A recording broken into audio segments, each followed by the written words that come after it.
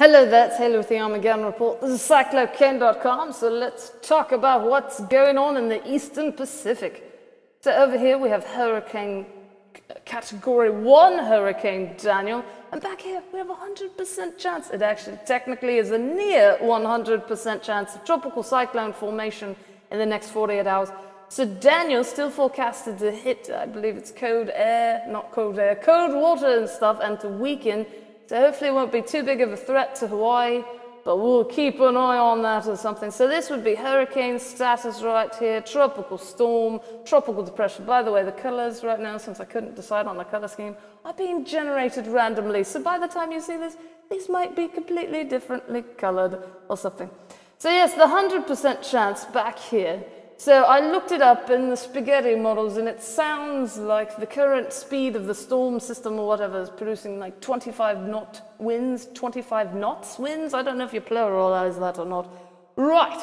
So that would mean, if that's true, that when this 100% area gets upgraded to an actual storm, it would most likely become tropical depression 5E, as opposed to going straight to being called tropical storm Emilia. However, if we go on over to the spaghetti models page, and we go, you don't actually have to zoom there first, but if you show hide this, a whole bunch of them are actually showing it reaching, these are the different models and the max intensities or whatever, showing it reaching actually, I believe, Category 2 hurricane status. So this right here, the 100% chance, is potentially future Hurricane Emilia. Right there. So, it's hot. It's been hot for ages, 2-3 months. I don't know how long it's been going on. So excessive heat warnings. This looks almost exactly the same as yesterday, it seems to. Excessive heat warnings in all of these colors. Heat advisories, more patches of excessive heat warnings. Excessive heat watch over here. Same for here. So they're going to be having their excessive heat soon. How fun for them. And then Colorado is having some flooding problems. Red flag warning here, that would be, you know, where the conditions are right or bad, depending on how you want to phrase it, for fires to spread quite easily. If you're a fire, you probably think of it in a positive light. Yeah, yay, we get to spread out and consume everything. I have no idea. Right, so, is the heat going to go away? Hopefully soon, at least for some areas. So here's today's temperature map, where you can see all of this red back here too. And then tomorrow, similar looking, however, it's still there, but it gets to yellow there, and then we've got some red there. But Monday we finally see maybe some relief, but of course that's when it starts getting really hot back in the west. And then of course Texas probably always hot, isn't it? I don't know. Severe thunderstorm-wise today, we've got 2 slight risk areas with the high as a 30% chance of winds, and then we've got some mesoscale discussions and watches going on. So here are the current severe thunderstorm watches, or the current ones as of the time of this screencast.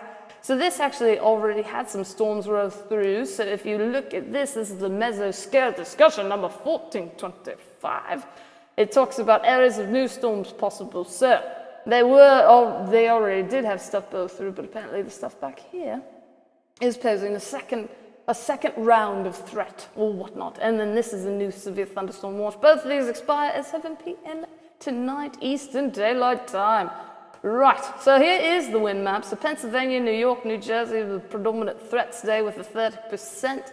15% chance there, slight risk, that's your 15%, and then 5% surrounded and such. Hail map, hail not as big as a threat today, big of a threat or whatnot. So 15%, there's your highest threat for hail, 5% back there, 5% there. Tornadoes not on the table, apparently less than 2%.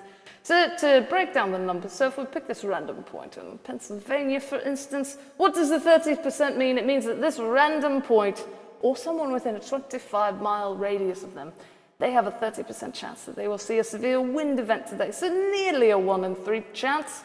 Tomorrow, we've got another 30% area and a whole bunch of these states affected.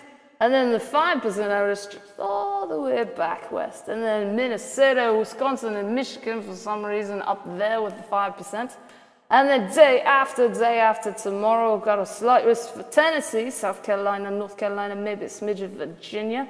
And if we look at the probability map, again, we've got a day where the 5% stretches far back west.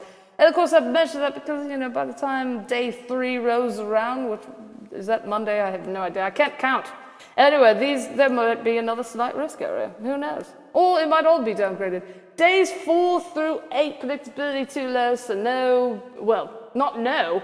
There are severe thunderstorms on the horizon, but the timing and the location not yet certain enough.